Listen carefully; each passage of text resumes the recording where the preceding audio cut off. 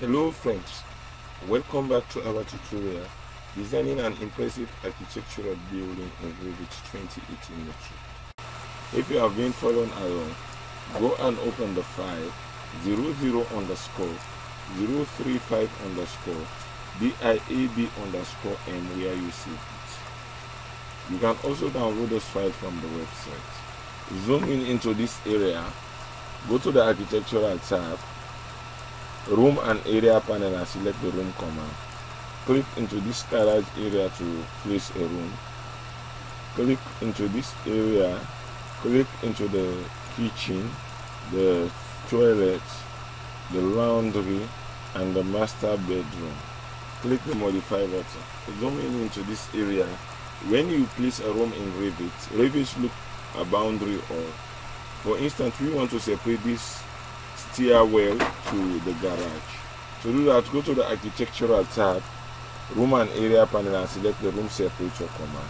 In the draw panel, click the pick line command and make sure that the underlay is, and make sure that you set the underlay to foundation plan and click the core face of the underlay of this wall. Click on this arrow and move it to this area. Click the modify button. Now if you select the room, you see that the room stops on this area. Go to the architectural tab and select the room command again and place a room into these tiers. Click the modify button. Select the room separator command again and draw a room separator from the core, from to the intersection of this wall and the grid, and move down to this wall. Draw another room separator from the core center of this wall to this wall. Draw another room separator from the edge of this staircase. Move the mouse cursor and draw it along the staircase till you join it to this wall. Click the modify button. Click on this area and and move the mouse cursor to the left and click. Click the filter button, check none. Check room separator, apply and click OK. Extend the room separator to the core face of this wall. Now click the room separator in the living area. You see that the room separator is no longer extend to this area. Go to the architectural tab and select the room command. Place a room into this area. Place another room here. Click the modify button. Click into this area and move the mouse cursor to the left and click. Click the filter button. Check none and there is no room separator in this area. Go to the architectural tab, room and area panel and select the room separator command. Select the pick line command and click the edge of these tiers. Click the modify button. Now select the room. As you can see, the room is no longer extended to this staircase. Go to the architectural tab, room and area panel and select the room command. Place a room here and here. Place a room here. Click the modify button.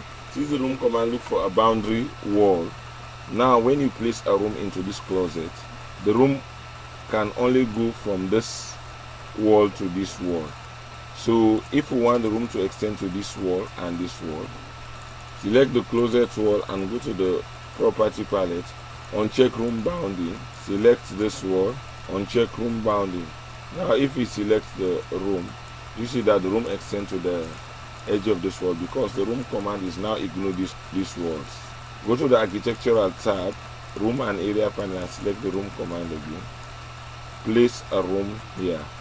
Again, there is no other bounding wall to indicate the area where you want your room to extend to. We're going to correct this problem in a minute. Moving into this area and place another room here. The same error occur again. Go to the architectural tab, room and area panel and select the room separator command. Click at the core face of this wall. Draw the room separator.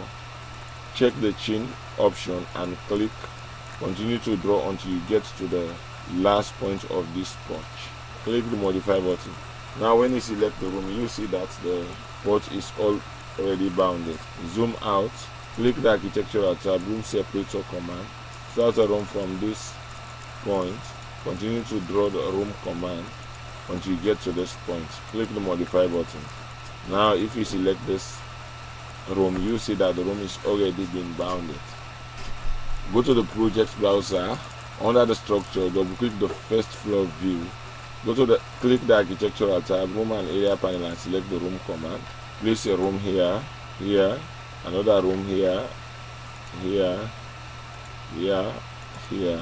Click to place a room here, here, here, here. Click here. Select the room separator command. Draw a room separator from this point to this point, and this point. Click the modify button. Select the room separator command. Draw a room separator from this edge of these stairs.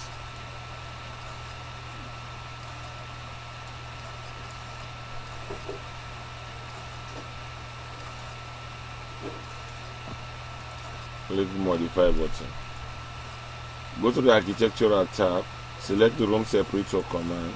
Start a room separator from this point to this point. Click the modify button.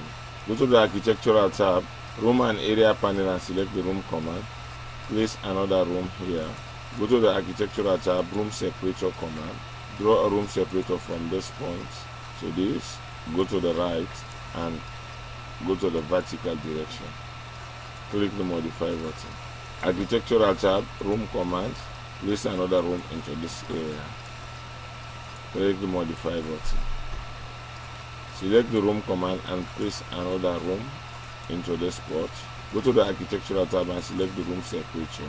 Make sure that the chain option is checked on the option bar. Start from this point to this corner, this corner, this corner, this corner, and this corner. Click the modify button. Alright, we have just placed the rooms to tag our plan. In the next tutorial, we're going to rename this room to customize them. If you like this tutorial, please click the like button and share it to your friends. If you have any question or any suggestion, please leave a comment below. If you want to continue this tutorial or any other tutorial on my channel, please subscribe. Thanks very much for watching. I hope to see you in the next class. Goodbye.